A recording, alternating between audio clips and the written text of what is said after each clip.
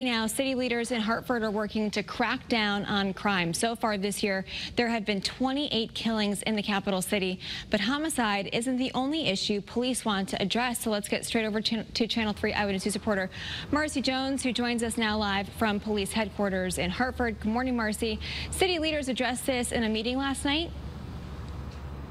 That's correct. Good morning, Kate. Well, also joining the conversation, we had police as well as advocates really trying to get in there and all come up together with a comprehensive plan to curb crime. Now, compared to this time last year, the city of Hartford has seen 3 more homicides. Other types of crimes has seen an uptick as well. Police made it clear this is a community effort and they're open to suggestions. In fact, the president of the Greater Hartford NAACP brought up having more integration between officers and residents, also known as walking beats.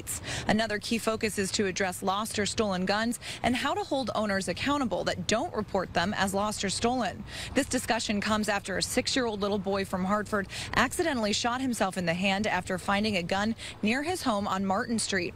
Thankfully, the boy is expected to be okay, and police are working to find the owner of that gun. But in the meantime, the community is eager for change.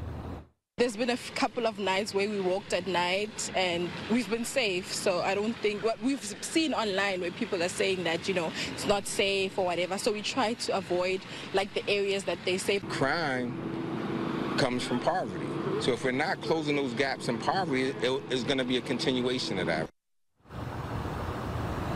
Another issue, police say most of the guns used in crimes in Hartford are actually coming from other states, so that's another issue that they want to address.